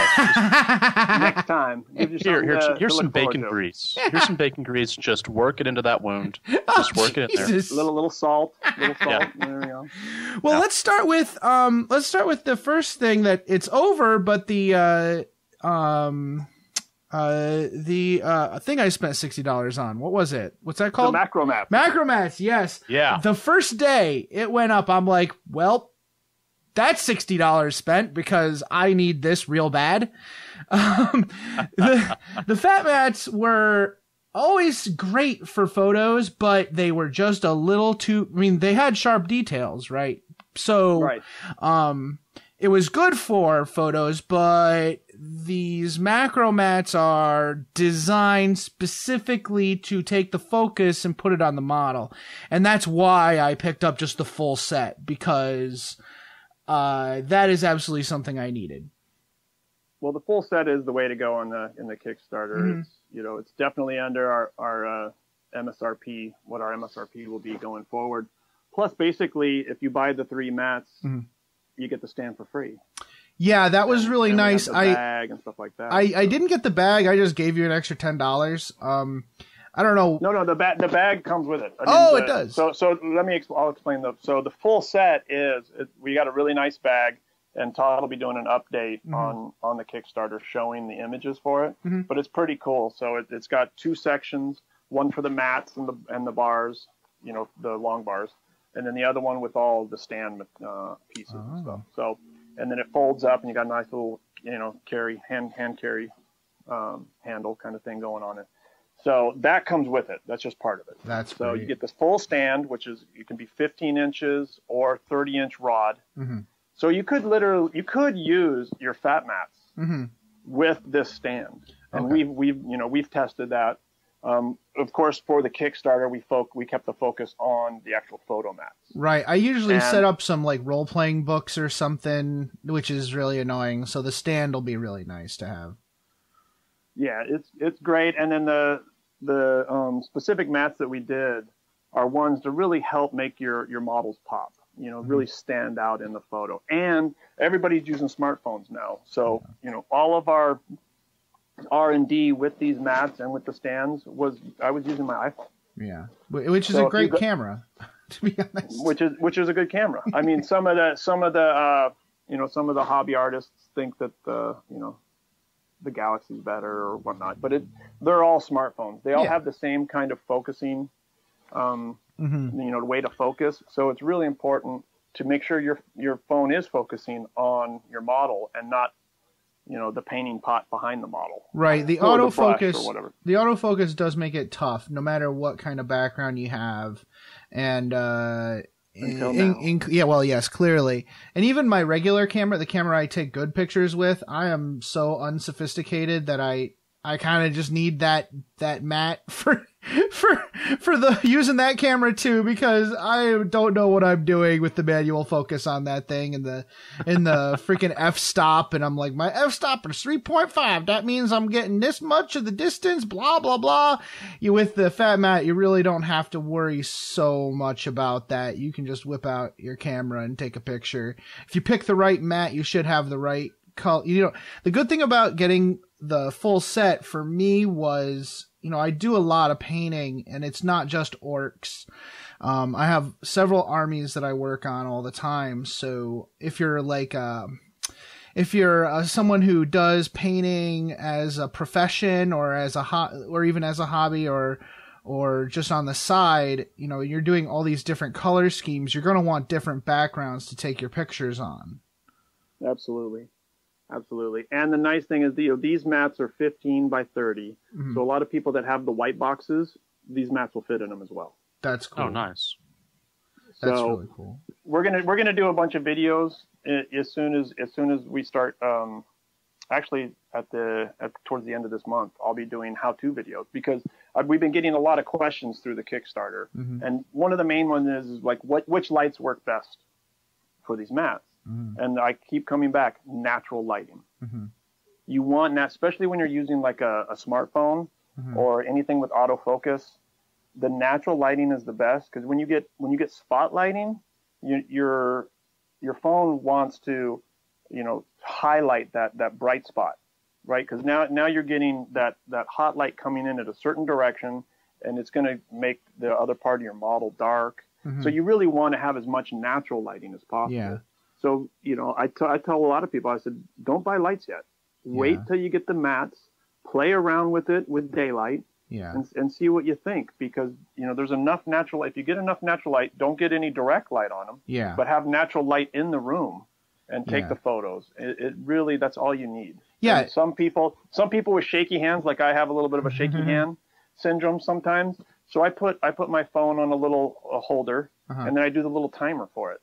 That way, I'm not hitting, the capture button while I'm shaking the camera, because that's the one thing that keeps some people from having those crisp photos on their phone. Mm-hmm. Is it just a little bit of a shaky hand going? You're and that absolutely also right. works for your normal cameras, for your DSL cameras. Is do the timer, because then you're not going to have any kind of shakiness, and that will if your lens is doing all the autofocusing, mm-hmm. it's gonna stay, the aperture is gonna stay open longer. Yeah. So you don't want to shake. You don't want any kind of shaking going on. So I think people are gonna be pretty excited about it. Yeah. You're absolutely right. And all my best photos have been with my camera when I have the timer on. Like, I can actually tell the difference between when I capture the picture by pressing the button or when I capture the picture by pushing the button and waiting like the 3 seconds. And mainly I do usually have, I don't want to scare people away with this. I have the f-stop set where, and the shutter speed set where it's a pretty slow shutter speed, so it's gonna be wobbly no matter what I have to put on my timer. Yeah. So you're absolutely right there. One little piece of advice I think I would give to people is, when you do test it outside, if you're like on your deck, face it away from your house, or if you're facing towards your house, your model's facing away, because if you have like a blue house or a yellow house, it's gonna mess up the color of the picture. I have that problem sometimes when I take pictures near my pool. My pool was blue for a while, and that messed my pictures came out blue. I'm like, why are these blue? Oh, my pool is blue. Right. Light reflects, and everything in the room mm-hmm. Is reflecting color. So it's still, the phone focuses pretty well, but like you said, play around with what angle you're doing it. Mm-hmm. I don't go outside and do it with natural lighting. I do it inside with all the windows open, but no direct light on the model. Mm-hmm. Right? It's all natural lighting, but it's all bouncing around in the room. So it definitely matters. Okay. What kind of colors you have going on there. Well, that's really exciting. I'm really looking forward to receiving these and starting to, I'm gonna immediately start taking pictures of some of my best models, see how they come out. How can people get these new mats? Right? Can they still go to the Kickstarter page, or are they waiting until release? The Kickstarter's over, and this is our third Kickstarter. Uh-huh. It's kind of crazy to, but yeah, we've had 3 Kickstarters now, and we've stuck to our timelines on all of them. Everybody gets their products pretty quick, so we're shooting That's everybody's going to get their Macromats in February. That is fantastic. Pretty quick. I mean, we started manufacturing before the Kickstarter was even done. Actually, we started before it even started because we were confident in it. We felt like, I already got samples back from, the mat factory to, test the colors and stuff like that for the mat part, especially. And then we fine tune the stands and the height, because the stand's adjustable. So the height's adjustable depending on how you want to do it. So you can have it down low, so a lot of your mat is underneath, depending on, because this isn't just for, gamers and, the hobbyists in the tabletop community. We're branching out. We're going to collectibles, people that just sell collectibles on eBay kind of thing. It's going outside of the normal gaming community to hobbyists and craft people. So we're pretty excited about that. So we're going to have it on our website, and we almost sold out of our first run just through the Kickstarter. That's fantastic. So we don't have a ton left, but we are planning on bringing small, what we have with us to LVO. Okay. So we'll be selling them at LVO. We're going to have some contests too, which will be pretty fun. We're going to have people come and, take a picture with, one of their models on it. And then we'll do like a little competition raffle type thing. We'll give out details for that later. Awesome. Well, that's great. You can check that out on Facebook. But where you can get them when we're starting the next run already. So you will be able to order them on our website in the first quarter here of the new year. So, and that'll be on tablewar.com. And we have a new website, tablewar.eu and tablewar.uk. Okay, that's good. That's good. So we have, we have distribution in Europe as well. Excellent, because the miniature community and photography community extends very much throughout Europe and England. So that's a great idea. So Doug, speaking of LVO, there's been some, I'm not gonna lie, somewhat troubling rumors regarding your business partnership. What's going on with that, dude? Well, we made the announcement. What has it been, a week now? That Frontline and Tablewar will be going their separate ways. So,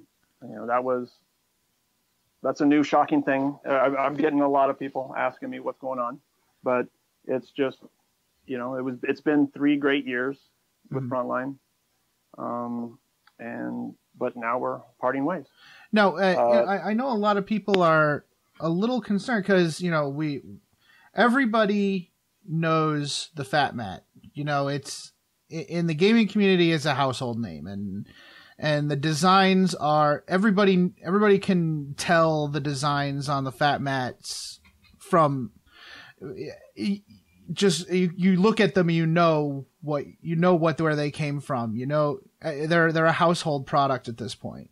So right, they're very very iconic, I would say now. Yeah, they are. Exactly. You know what you have when you have a Fat Mat on the table, and the quality and everything like that. And I just wanted to give you an opportunity to assure our listeners that the line is going to continue, and that you're not going to go anywhere with the Fat Mats and with all your other great products. I mean, you've already kind of said that in the beginning here, but I don't know.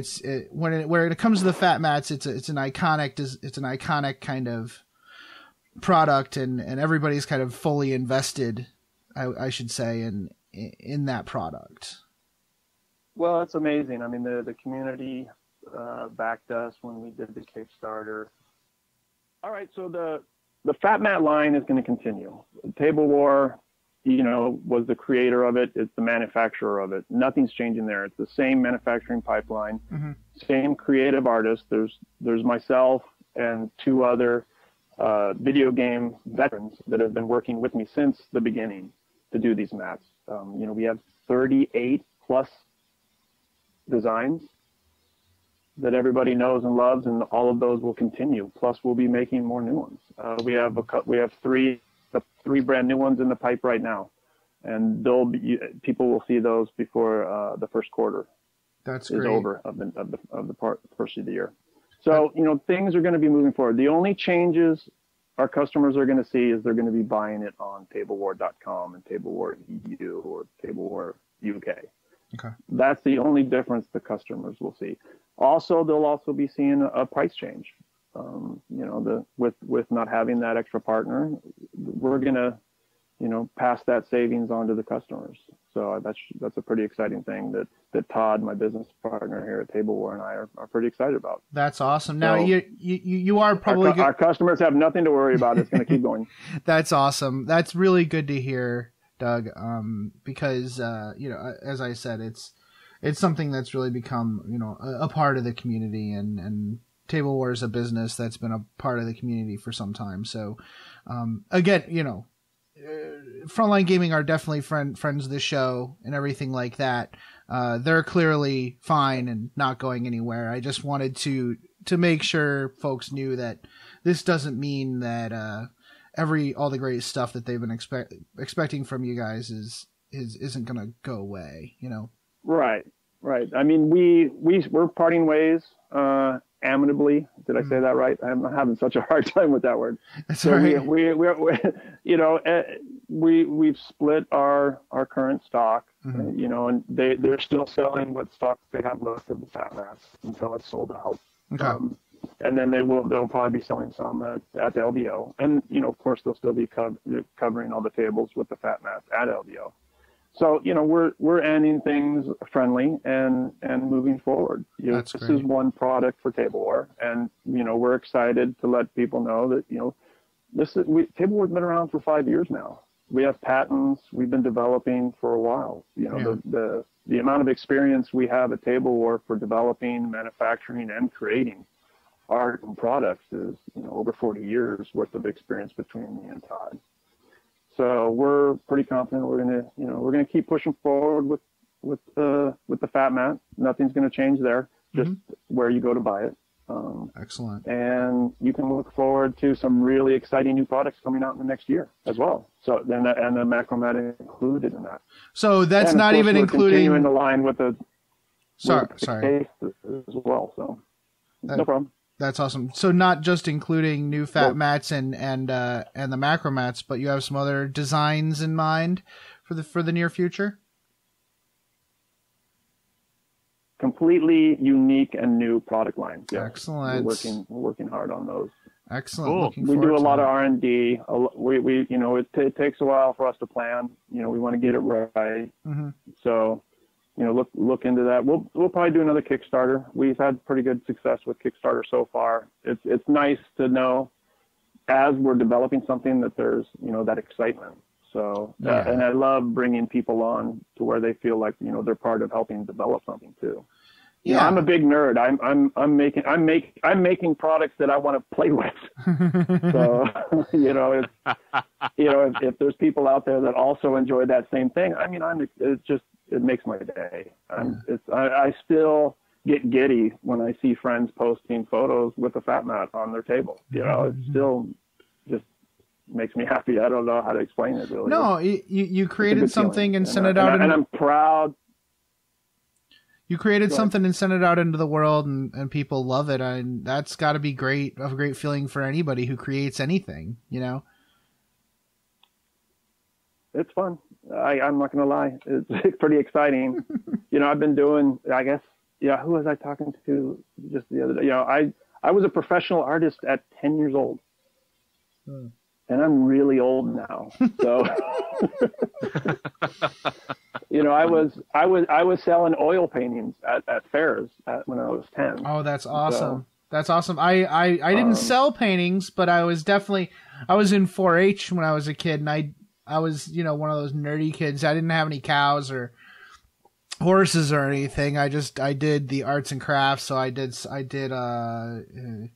the art, and I did photography and all that fun stuff. It's good for a kid to get into the arts, and STEM is great and all, but there's nothing like the arts for, expanding your and eliminating your preconceived notions about the universe.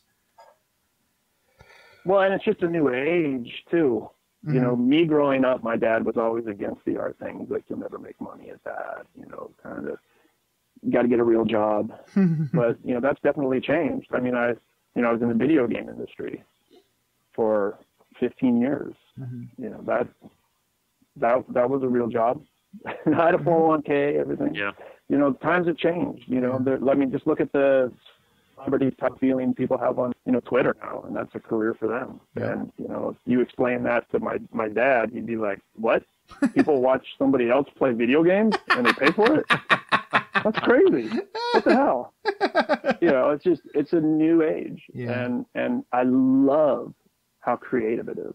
Yeah. It's exciting. So I'm pretty proud of it. I'm pretty proud of, all my friends that are doing creative things and making careers from it. It's just an awesome thing to see.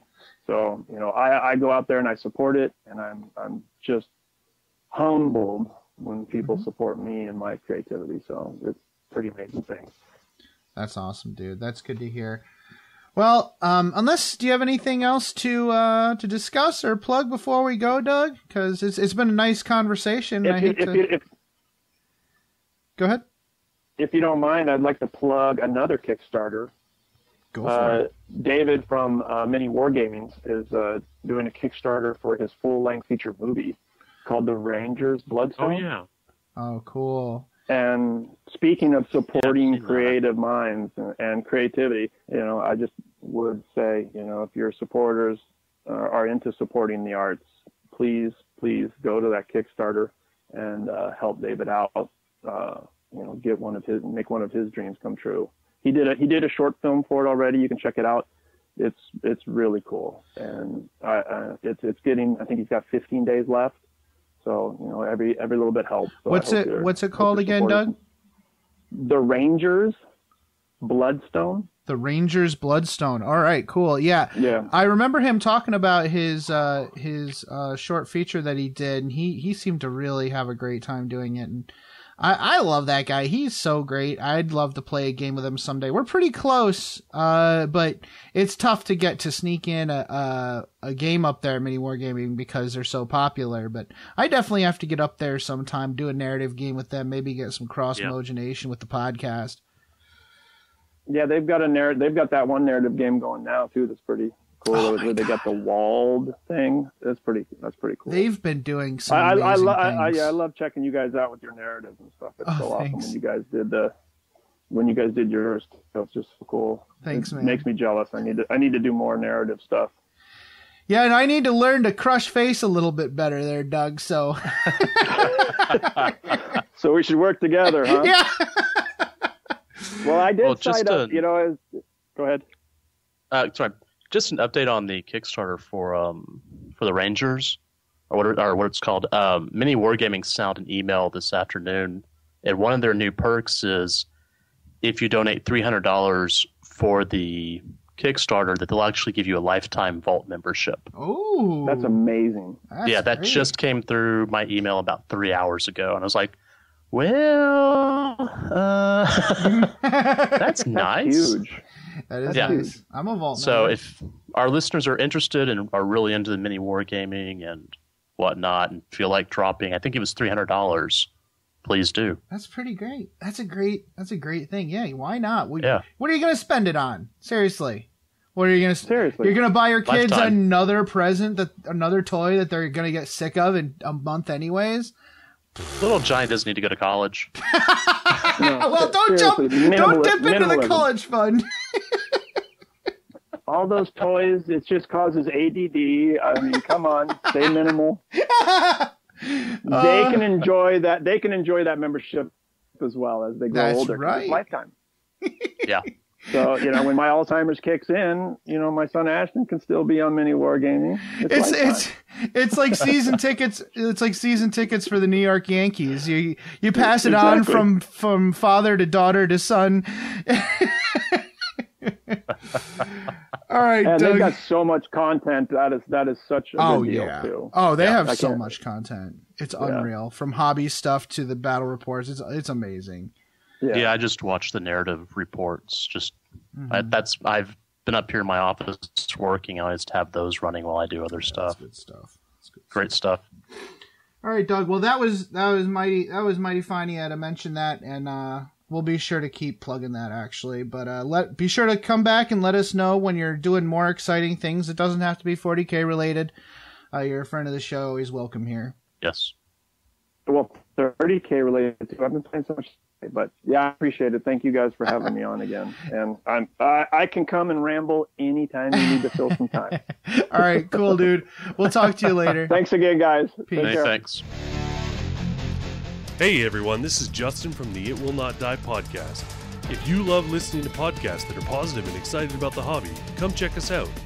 We're on the Freebooters Network now, along with other great podcasts like The Independent Characters, 40K Radio, D6 Generation, Nerd Herders, and many more. And remember, it doesn't matter how you love the hobby, just do it. Nailed it. Do you play more than one mini war game? Or do you like listening to shows which discuss other games and pan hobby topics? Combat Phase is a weekly podcast covering the whole hobby for gamers. We also interview a lot of Black Library authors. Join Kenny and Robert as they try to grow the hobby. Combat Phase, the best part of the game, is on iTunes and www.combatphase.com. So I guess that's it for episode 60. Did we say 4? Did we decide it's 64? I thought it was Or is 66. Or 76. Oh, 76. Oh, great. We're both way off. Okay. We're professionals, ladies and gentlemen. Yeah, there we go. There we go. That's it for episode 76. Keep an eye on our feed for next week's release. Keep an eye on our feed for all the interesting things we're talking about on Facebook. Check out Twitter, and check out our website, mastersoftheforge.com. We haven't had a lot of us-generated content lately, but that's all on there if you're interested. And keep listening and let us know what kinds of things you'd like to see in the future. But until then, play the game the way you want to. Good. Nailed it. Yeah. Haha. Yeah, nailed it. Yeah. Well done.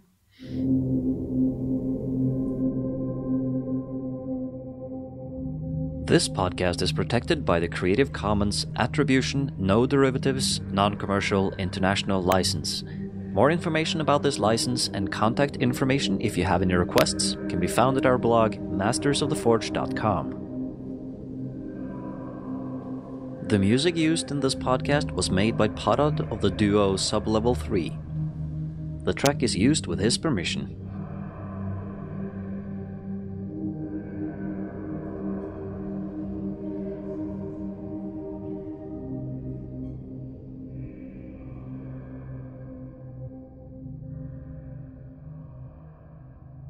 It's such a good feeling to play games your way. It's such a happy feeling 40K'ing away. And when you throw dice with story in mind, it's such a wonderful way to unwind. It's a good feeling, a very good feeling, the feeling you know that we'll be back when the fortnight's new, and we'll have new ideas for you, and you'll have things you'll want to talk about. We will too.